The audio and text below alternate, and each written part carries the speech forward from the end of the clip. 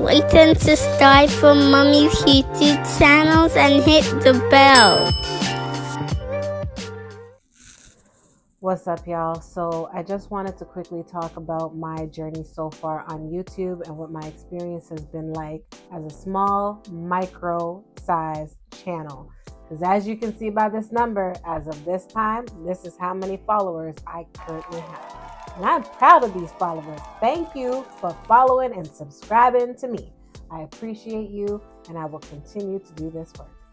So I truly hope that you decide to watch from beginning to end the entire video of my journey, because it is me expressing the realities of my experience, and I feel like it might resonate with some. It may not be for all, but know that any of you that have decided to subscribe and stick with me for this long, you are appreciated on so many levels. I think you give me that drive. And sometimes I'll be looking at those analytics and I see those numbers jumping and I'm like, yeah, you know what? I think I could do this. Maybe I only hit so many subscribers in my lifetime, but those that I do hit that decide to tune in, I appreciate it, man. And trust, it's all love.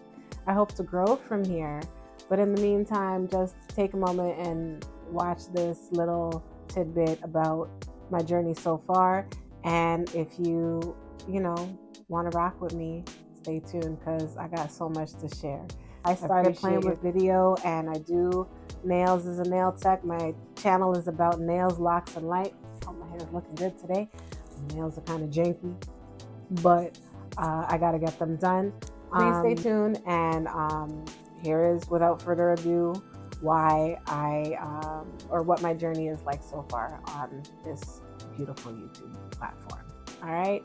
Thank you so much, y'all. Now, because I didn't have no script, this might be a little bit all over, but ultimately the message is the same. Just watch till the end. Your viewership actually counts. I don't know if you're aware of that. If you're a regular person that just watch, okay, so let me break it down like this. There's people that just watch YouTube, no accounts, they just watch. And then there's people that subscribe, then watch and subscribe to others that are like invested. And then there's like the content people that are all over and all up in everything. When you watch somebody's video, whether it's for 20 seconds, 30 seconds, or the entire length, it matters. Your viewership is important to us. So when you click on this video, no, it may not be what you want to watch, but you know what? Give the person a chance, or at least give them that little bit of time. I mean, give them at least 10 to 15 minutes, yo. That's like all they ask. Oh my goodness. And it's because it helps them. It helps us as creators to grow. It helps for us to be seen and for us to be shared. Subscribing is fantastic because, yeah, of course you want to have, your community of people, but having viewership matters. It's almost like, those television ratings. People want to know that you're tuning in and you're staying tuned. And the best way to do that is to legit just watch through someone's video. I mean, sometimes it's just talking. So as I'm sitting here, if you don't want to watch me, you can kind of go do some work, but listen, leave it running in the background. Help a sister out. Just saying. So viewership matters. That's something that I've also recognized as part of my journey. It's important that people do actually watch your content. If they click on it and then they stay around for 20 seconds and click off, that kind of looks to YouTube like, oh, nobody's interested, just, don't recommend it. But if you click it and you watch through it, you allow that YouTube to say, okay, you know what, it may be of something to interest to somebody else. If people are sitting through it, let me pass it along. So your viewership matters, and trust me, I'm grateful for it. And I ask if you would continue to watch all the way through to the end, just to, holla, just chill with me for a minute. I'd appreciate that straight.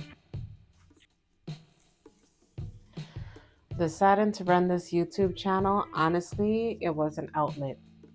That's essentially what it started to become for me when I initially created it. I needed a space to be able to be vocal about anything and everything. I mean, yeah, I have social media that can be done there, but I'm not trying to share negative per se. It's just what I'm experiencing. And I feel like sometimes I go through things and I might feel like I'm alone, and then if I share it, other people are like, nah man, I'm on that too. And I'll be like, for real? Okay, I don't feel so bad. So oh, I forgot I'm wearing a mic. So it's helpful because it's allowing me to be expressive and to be vocal and to be able to have a voice to say the things I feel I need to say when I need to say them, and not feel like I need to be filtered per se. But it's necessary. It was important for me to branch out. My father died in 2019 very suddenly, and that really changed the perspective of my view on a lot of things. I didn't have no holy moment. It wasn't nothing like that because, it was just a loss, untimely and sad. But, and also, God rest his soul, Dad, I miss you so bad. He was my bestie. But lost my train of thought.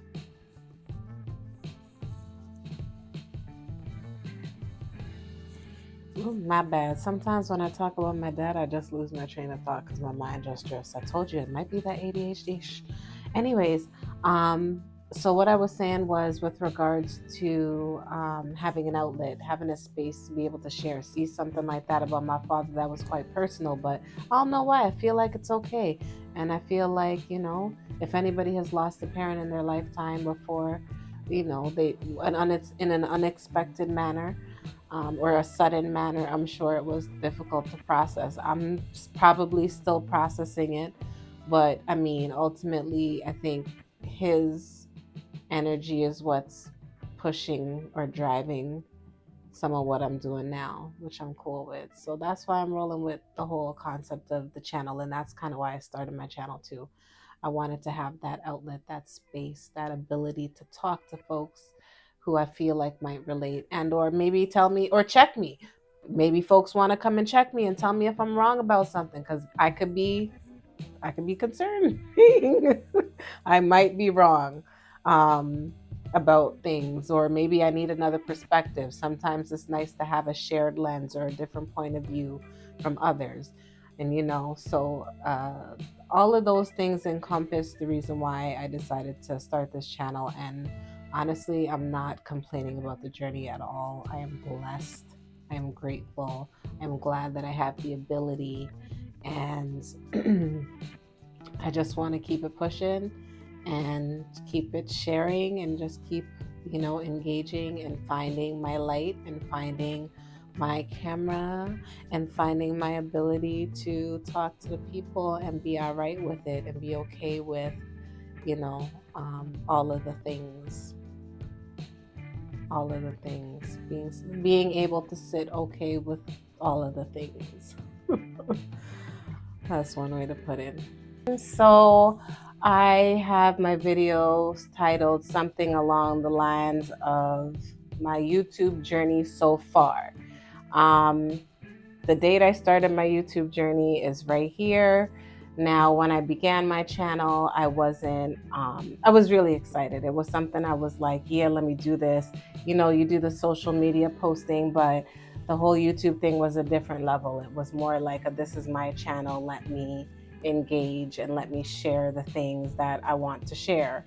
I think I also mentioned at some point it's a form of therapy. It's therapeutic to be able to just have an outlet to be creative, and I appreciate that YouTube offers that to me. This experience hasn't been bad. It's not perfect. It's not easy, but it hasn't been bad. I mean, if you don't start, you won't know what your experience is going to be. So if anybody's interested, get started if you're looking to start a channel. I have this many subscribers as of the date I'm posting this video. It's not a large number, as you can see. People say they're small channels. Me, probably micro channel. Micro, but that's okay. It will grow eventually, I hope.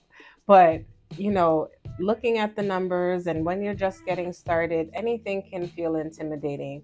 But honestly, if you feel the desire to, get in there and do your thing, get in there and do your damn thing, okay? It ain't nothing wrong with it. have that confidence in yourself to say, if I really want to start a channel and there's content that I want to share and there's something that I want to put out there to the world, let me do that. Now, in saying this, I hear a lot of content creators that have larger channels say things like, oh, you need to narrow down your niche. Oh, you need to choose a niche. Now, a niche is a subject topic that is specific to one type of something. So, for example, my nails are a niche topic, or my hair, my locks is a niche topic. Somebody's life could be a niche topic for all we know. This whole idea of choosing or narrowing down a niche, I get that, because it allows you to attract audiences that are of like mind. But I'm challenged by that, because maybe I have, undiagnosed adult ADHD. It's very possible, because I'm always all over the place. But my life doesn't just consist of one type of hobby that I'm interested in doing. I'm a creative maker. So, I could be making stuff like the shoes I have on my channel, or I could be doing somebody's nails. I could be dealing with hair, whether it's mine, my son's. There are so many things happening in my life. For me to just say I want to focus on one thing is almost damn near next to impossible.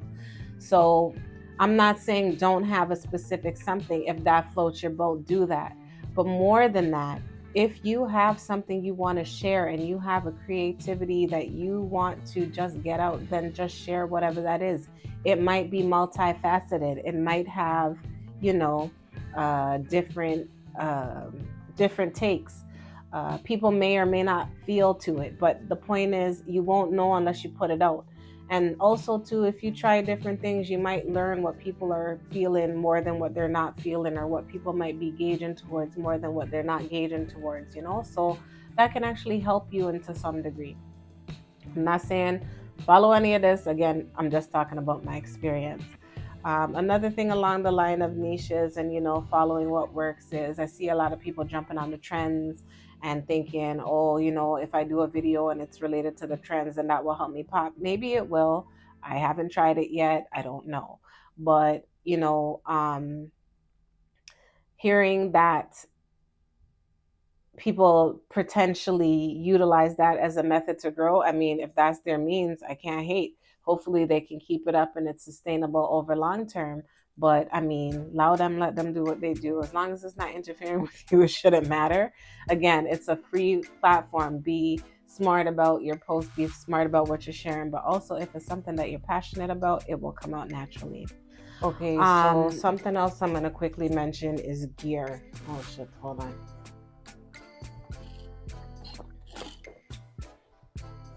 Sorry. I'm not thirsty. Okay, something else.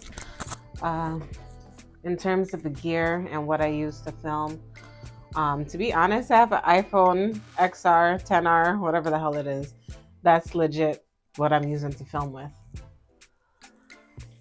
All right, another thing, consistency is something that I hear a lot of other creators talk about, and I do agree that it is important to stay regular on the platform.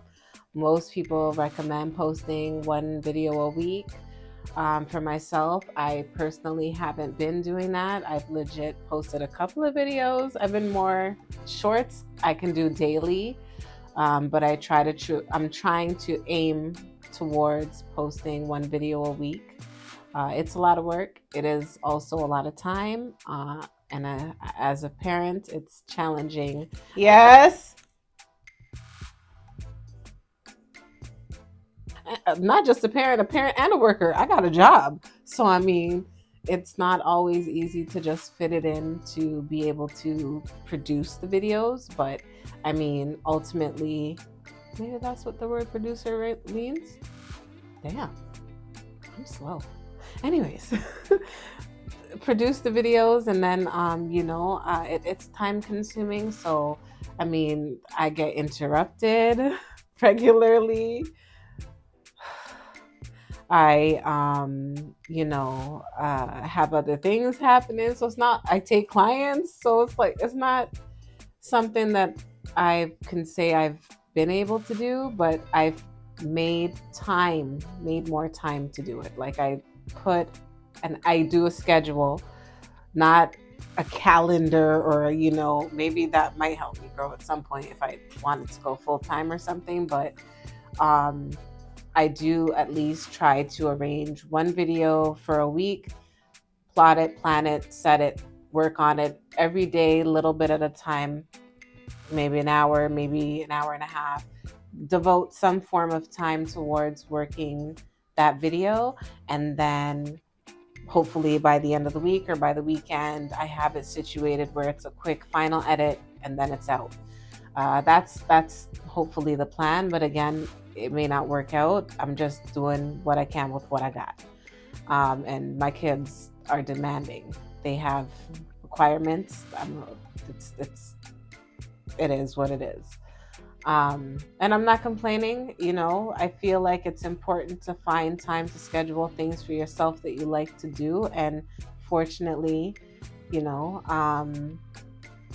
I am able to find that time. Like, I don't know if you can hear the background noise, but my kids downstairs like blaring Spider-Man Into the Spider-Verse. By the way, that's a fire movie. So is Across the Spider-Verse, fire movie. But, if I fit it in where I can, I make the time for it when I can, and I just make a conscious effort to actually make that time. And I feel like if you want to do this, that's something that you need to be able to do, because I don't think it's going to fly where you can get away with not really putting in that effort and time to create the actual video content that you want to put out there. You got to put in the work. That is a requirement. How much time you choose to put in is on you. I mean, I guess the results will speak for itself, right? If you put in the work, you'll get the results. So do what works for you within your schedule, but don't kill off yourself to just go post, and you aren't really making an effort to make it quality. Or maybe that's your thing. I don't know. Listen, like I said, I do hope that in time my channel will grow. I do hope that I find my community. I do hope that I am able to engage with my audience. I do hope that I learn to find the damn lens of the camera so I don't feel like I'm looking crossways, because this is new to me. But it's a process, see? And I think all of that is part of the creative learning journey. And part of my channel is to share love, to spread love, to talk about nails, talk about hair, talk about life and the experiences that I've had rolling solo in the city and just trying to, figure shit out. But maybe I shouldn't have said the S word. Look, I'm gonna beep it out. I could do that. I forgot. I can edit now. See? But, I hope that I can grow my following on this channel at some point in time. I do hope that, anybody that's interested in starting a channel is not discouraged by the fact that they have low numbers or low viewership. Not everything, is overnight. Things will come in time. Some people are successful. Maybe they do hit that overnight something. I don't know. But again, one thing I've learned from more of the smaller channel creators than the bigger ones is that if you don't do it, it's not going to come. And I hope that for you, this gives you some level of encouragement to do what you feel to do so that it can come. No fancy edits are going to be on this video. I just really wanted to come to you one-to-one and have a simple conversation. And again, express to you what my journey has been like. It is true that the YouTube Studio app can be addictive. You could post something and be on there literally every 5 seconds. Did the numbers go up?